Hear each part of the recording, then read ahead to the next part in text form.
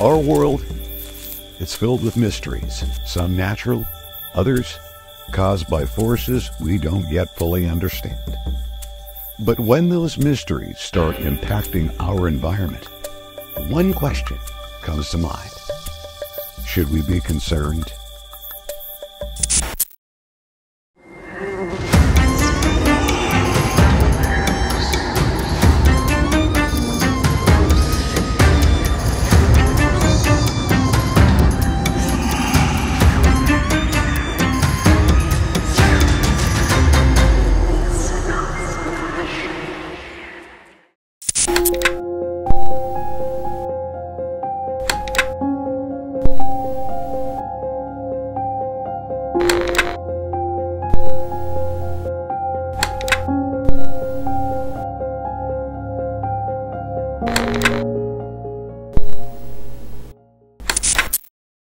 Across our world, unexplained mass die-offs of wildlife have shocked both scientists and local communities.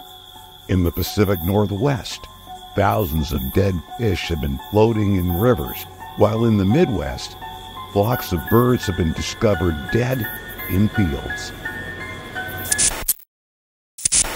Along the Sandy or Columbia rivers lately, you may have encountered a kind of grisly scene.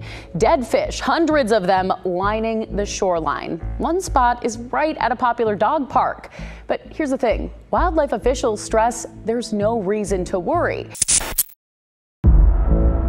In the Pacific Northwest, mysterious mass die-offs have been observed in rivers like the Columbia, where in 2011, thousands of dead fish were found floating without clear explanation. Similarly, around the same time, Arkansas and South Dakota discovered flocks of birds dead in fields. This baffled scientists and raised concerns about the causes of these sudden wildlife fatalities. These events often follow extreme weather conditions, industrial accidents, or changes in environmental conditions. But the causes are not always so cut and dry. Some experts point to pollution, while others investigate diseases or changes in the ecosystem. We're dealing with complex ecosystems where small changes can have large impacts. We all play a valuable role. We must remember that contaminants, such as heavy metals or pesticides, can cause massive die-offs. But in some cases, it's a mystery that biologists have yet to solve.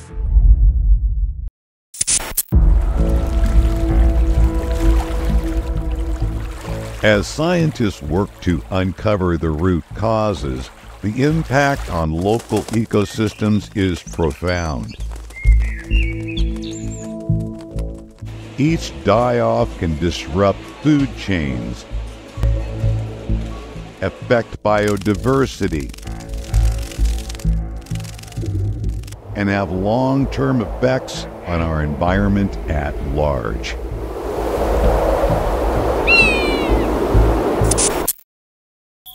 With ever-increasing frequency and intensity, the question persists. Are these isolated incidents or signs of a broader environmental crisis? As we uncover more, we must ask ourselves, should we be concerned?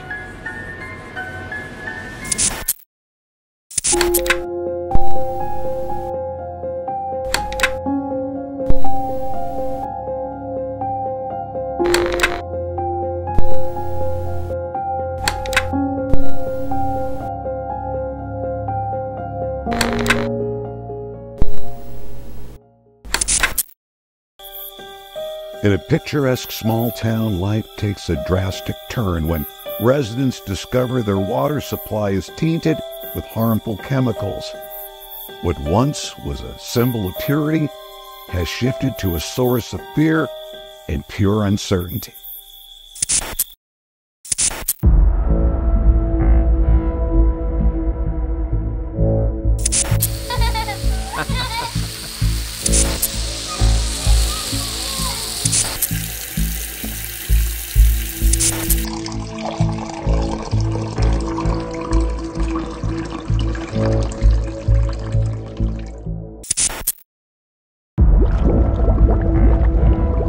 Contaminants such as industrial chemicals, pesticides, and even pharmaceuticals have been detected in water supplies across the country. Just like the 2014 occurrence in Flint, Michigan.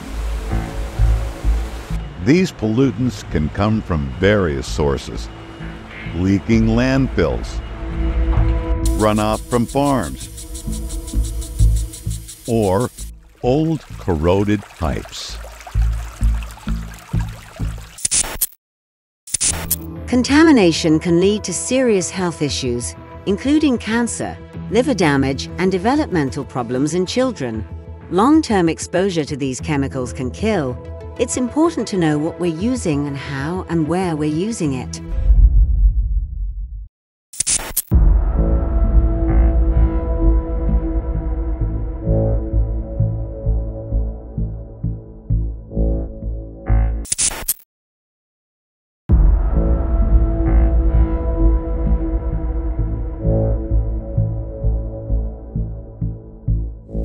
Efforts are underway to address these issues. From filtering systems to stricter regulations. But the question remains, how safe is our water? And what are the long-term impacts on our health?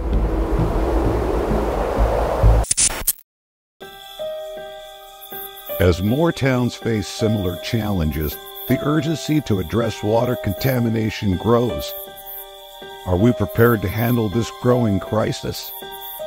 Should we be concerned?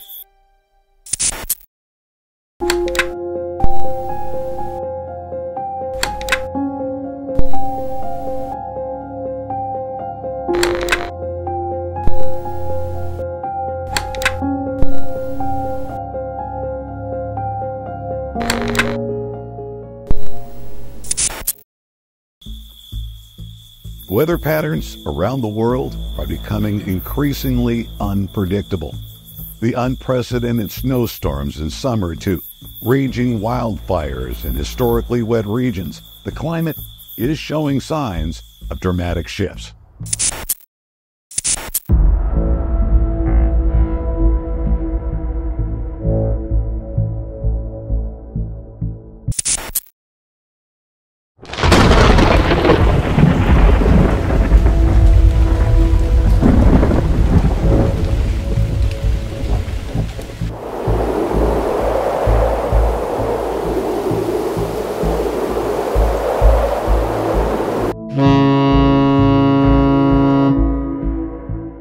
These extreme weather events are increasingly tied to the larger narrative of climate change,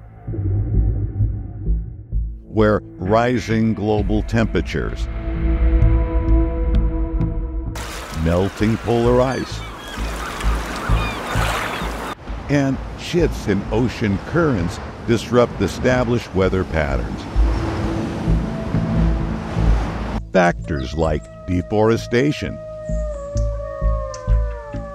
and industrial emissions exacerbate these changes by releasing large amounts of carbon dioxide and other greenhouse gases into the atmosphere, the air that we all breathe.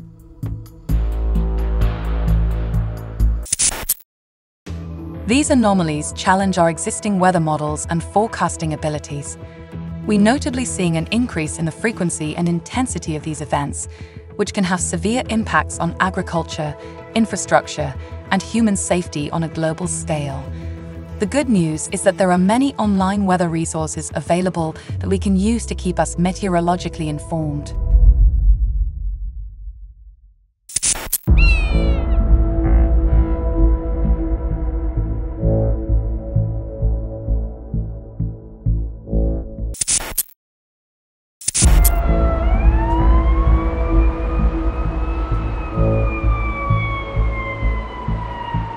The consequences are far-reaching, from prolonged droughts and heat waves to more intense hurricanes, floods, and wildfires.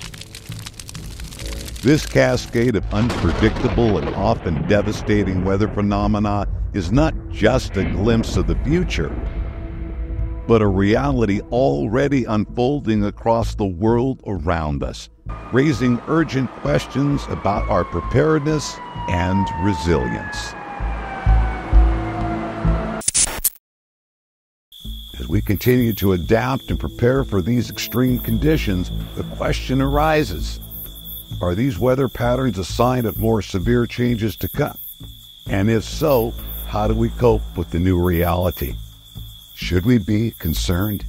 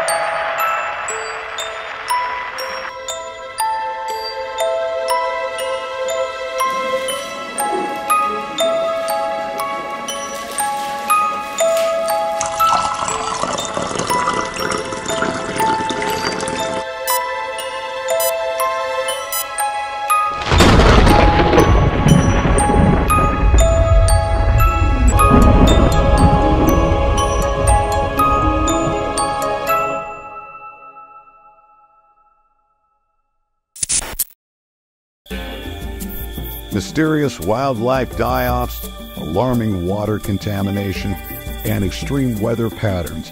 These are not just isolated incidents, but indicators of broader environmental challenges.